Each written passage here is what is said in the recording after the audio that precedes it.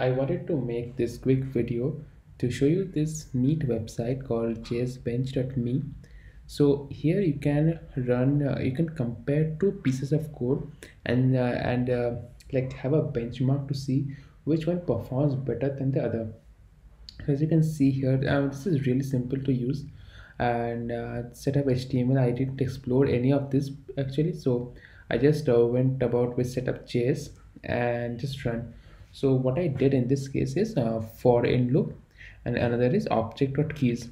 So I in the for in loop, okay, so here you have to uh, paste your test name. You have to enter a test name here, and you have to write the test code, and same with test2.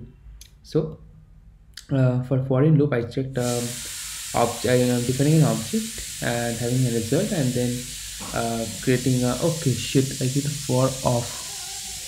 Oops. Okay, so let's change to for in loop. And yeah, and next I am doing a what is this object.keys implementation. Yeah, so now let's see. So if I click on run, and I hope this is correct code, right? Because I don't want to end up having wrong code. So okay, it seems that for in loop is faster, and and object.keys is 49% slower. But I just want to check one thing: is the syntax for the for in loop correct or not? Nope. So excuse me. So if I paste this and yeah, console.log to res, let's see, I'm getting a. Okay, so this is correct code. It's not like a string error or anything.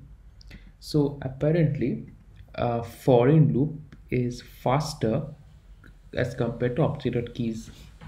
Okay, so let's do something. Let's have a for in loop, and let's have a for off loop, and now let's see which one is faster. So let's start again.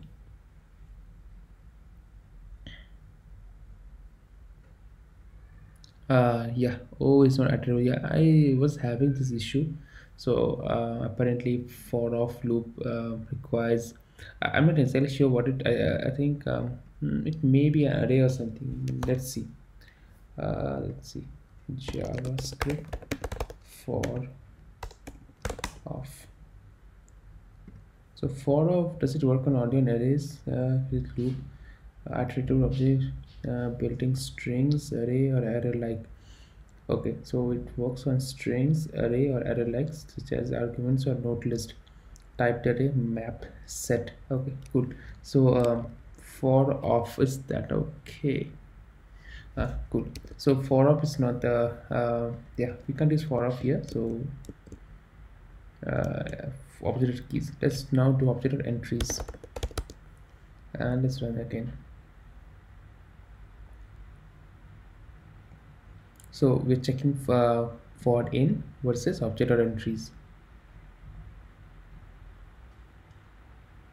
and again oh my god, look at this.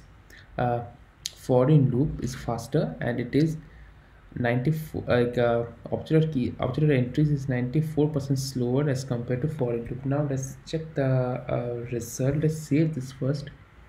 Let's save this, update this, and now let's run this on Firefox,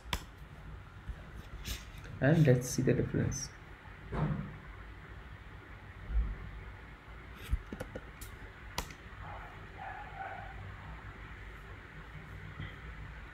Okay, so if I run this now,